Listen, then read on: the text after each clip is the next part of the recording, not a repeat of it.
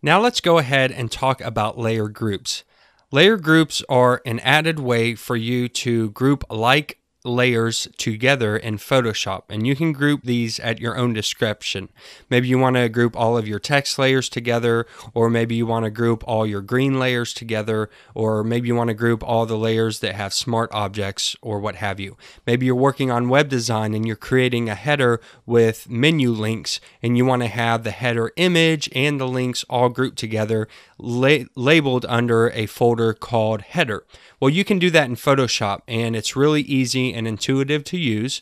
So what we need to do is we have this Photoshop file here called plates.psd, and we just have a background, and then we have the individual plates separated out, plates, plate 1, plate 2, plate 3, plate 4, and plate 5. Let's say that we wanted to group all of these plates together and put them in a folder so that we can recall these later, and we can also edit these together. So I just selected them all, so I can select the first one and hold down Shift and select the last one.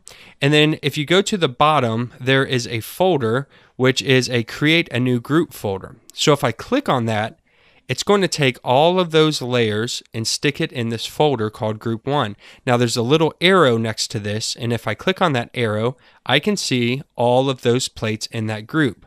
So we can double click on the group name, and we can just call it, say, plates group, or plates, or whatever we want to call it.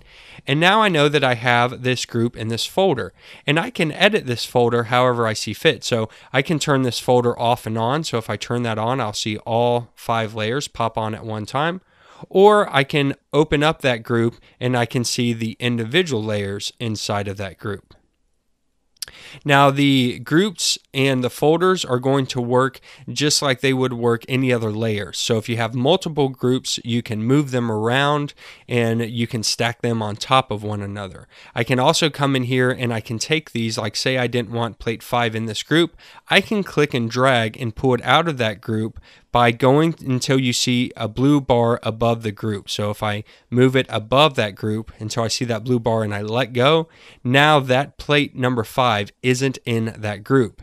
And we can reorganize these the same way we would reorganize layers. So I can drop plate 5 underneath that plate group, but it's not in that group. If I want to put it back, I can click and drag, and when I see it highlighted around that folder or that layer group, I can let go and it'll put it back in there for me.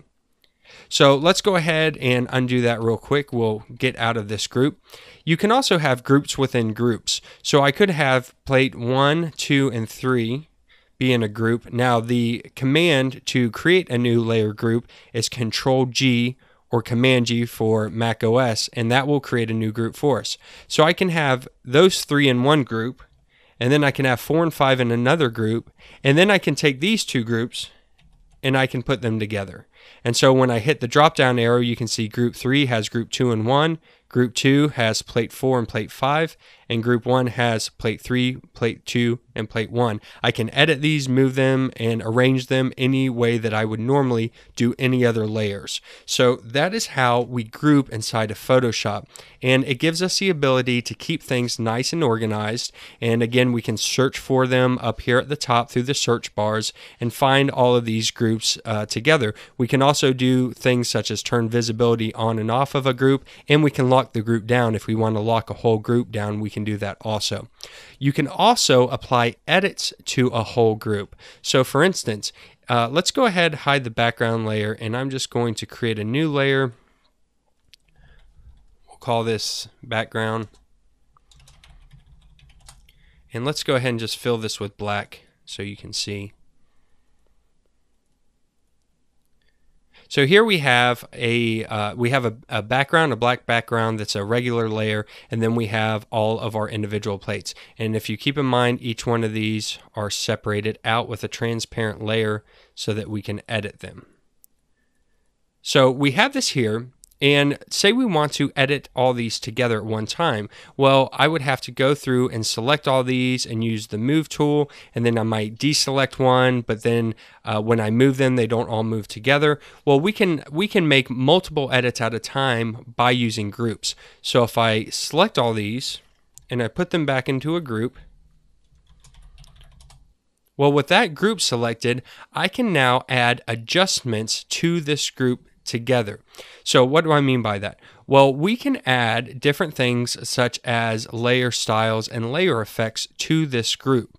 So if I click on the effects button down here at the bottom, and I'll show you some more of this in a little bit, but I go to stroke, it's going to open up a panel here.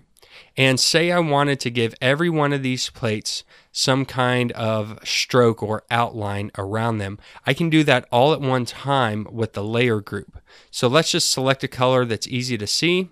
And as we begin pulling up the stroke size, you can see that it's affecting all of these individually, but it's all applied to this one group. So this is a great way for us to have the ability to affect multiple things at one time. So I'll hit OK, and then now what happens is you see the group here, plates, you see the effect and the stroke. I can hide those if I want to. But that is being applied to the group as a whole, not to the individual layers. So the layers themselves don't have any strokes on them whatsoever, but the group itself does. So not only does groups allow you to organize things nice and easily, but it's also going to allow you to affect multiple things at one time within that group.